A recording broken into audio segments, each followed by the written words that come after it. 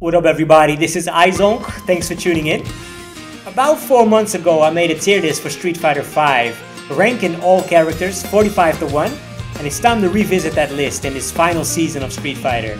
We've been underway a couple of months now, we've seen a lot of tourney results, so it's time to revisit this list. At number 45 I'm ranking Zangief this season. He is the ultimate guest character, and they did give him small buffs to his combos, but it's not enough to really help him in my opinion. Same goes for Blanca, he's the ultimate just do it character. They did buff his buttons and his combos, but it's not enough to keep him afloat in my opinion. And that also goes for number 43, our dear Rainbow Mika. She got good buffs, but the archetype is just not what gives consistent results. For number 42 I picked Dan. I did move him up 3 spots, and I do think that he already had good close pressure, but the buffs to his neutral, the buttons, and also the buffs to his V system, I think that's enough to move him up a little bit here. Putting him at 42. 41 we have Abigail, and he did get some minor buffs to the V skill mostly, but the rest got more buffs, and I also think I just ranked him too high last season. Same goes for Birdie. I dropped him 8 spots when he didn't really get worse, but the rest just got better, and maybe I was a little bit too high on Birdie because of his good neutral.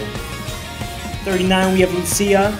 They did buff her, and I did like the buffs, but they were all to the part of her V system that was never picked. So overall, I don't think Lucia is that much better. At number 38 this season we have Fang again. And I don't really know what to do with Fang. I don't really like the character, I don't like the design, but Mono did win a big tournament with him. So, is that the player or the character? I don't know. 37 Honda, I did drop him 7 spots, but that's because I had him too high last time. I really like the buffs they gave his V system one. I like how he turned out. I don't really like how Sagat turned out over all these seasons. They buffed him every patch, again this patch, and besides a couple of handy buffs, it's a lot of stuff he doesn't need. Nash is slowly trending up after years of suckage. It's nothing amazing, but he's a solid character now. At number 34 I put Ibuki. Also, status quo, they buffed her, they gave her a new move, but in the grand scheme of things, her problems are probably the same. His bad neutral, she has pretty low health, not an easy character to win with. At number 33 we have Gil, and they gave him some big buffs to his V skill 1, just making him a better character in matchups where he doesn't need the V skill 2 parry. I like what they did to him. I don't like what they did to Laura. She's been trending down. She got some small buffs, but also some surprising small nerfs. And yeah, she's trending down. Vega also, they didn't change him that much besides some quality of life stuff. Don't really see how he's gonna move up. At number 30 we have Kage, and I did move him up 10 spots. He's the first big riser. I moved him up 10 spots because he got a plethora of buffs to his normals. His neutral is better now, and that was his worst part. It went from bad to meh, and that is a big step up for a character like this. I like what they did to Kage. 29 Manat, trending down. She got one real buff, a new move, but it's not that game changing for her. Maybe I was a little bit too high on Manat. Rose is trending up, a big riser here. 2 balance patches with big buffs. In my opinion, she's now a middle of the pack character, and I think that's a good spot to be. Well, here's Urien, our biggest drop. The Urien mains were crying, and for good reason, because he went from top tier, number 3 on my previous list, to a pretty mediocre character. The EX headbutt no longer being invincible on wake up, that really hurts. Number 26 Ryu, he got a lot of buffs to his damage output, but the characters around him just got more buffs, and everything is pretty close in this range. Number 25 Oro, I moved him up only 4 spots, but I do think his buffs are really good, and his Tango Stones are still intact, so yeah, best V trigger in the game in my opinion. 24 we have Nakali, and he's a huge riser. He has better Oki, better crush counter, better specials, he does more damage, he has a better V skill, the ground pound. Just really think his neutral is better now. Moved him up 18 spots, and I honestly think Nakali is a character you could be winning with now. Number 23, Alex, he got a lot of buffs, but so did the characters around him. He still suffers for being a grappler, but at least he got good neutral. In my opinion, he is the best grappler right now. I moved Ed up a little bit too. He was already pretty decent. And they gave him a new move to convert that 1-2-3 flicker. It makes him a very annoying character in neutral. 21 Sakura. Sakura got small buffs compared to the others, and that means she's slowly trending down. At number 20 we have G. He got buffs to his lesser used V system.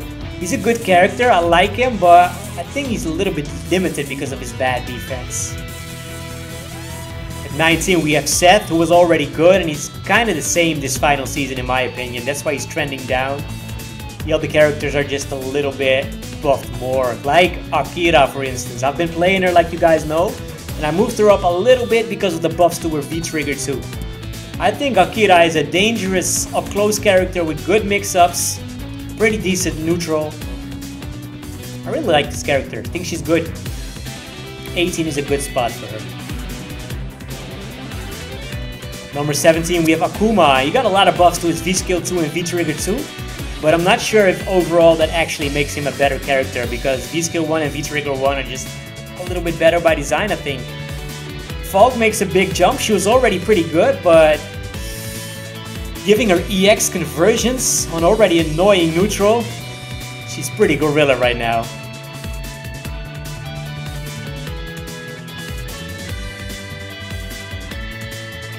Fulfill's also a great player. I'm 0-6 against that guy. Colleen got nerfed slightly and she was already trending down, so they nerfed her best button now. Putting her at 15, still good but not great. For Jury does a huge jump here, and that's in part because I rated her just too low. In reality she jumped up maybe 5 or 10 spots, but because I had her too low, I moved her up 17. Chun-Li at number 9 also had her a bit too low last time. She has better combo conversions, more V-trigger one time, more V-trigger options. Always been a good character. Warlord got nerfed to his tap, his anti-projectile, and his V-skill 2 is no longer plus on block, so he's dropping out of the top 10. And at number 11, my very own Cody. He moves up basically because of the buffs to his V-trigger. His V-trigger 1 gives him even more damage now, and his V-trigger 2 buff puts the opponent in a flow state, making it a really annoying character in neutral. At number 10, Karin trending down, relies on footsies, and she got her buttons nerfed a bit, so that isn't great, but still good in my opinion. I have Zeku moving up, trending up, but not as much as I thought. They buffed his V-skill 1 a lot, they buffed his combo options. I think he's good, but not great. Number 8, M. Bison, also trending up, big buffs to his damage output. Very dangerous character and not that hard to play. I think Bison was rated a little low maybe. Number 8 is good. Number 7, Guile, Mr. Consistency. He is a solid character. He's not really moving up or down. He's a good character, a top 10 character for sure.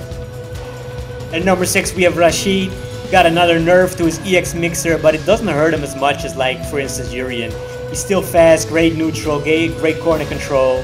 They even let him keep his mix up there, crazy. Now Ken got buffed again. In my opinion, this character is so good right now. And the best part of his kit is his heavy DP. Put some footage here from Rush G.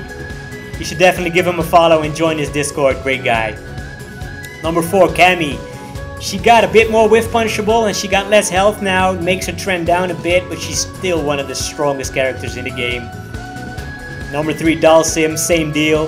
They nerfed him a little bit, but he's just fundamentally so good that it doesn't matter what you take away from him. He's never going to be a bad character.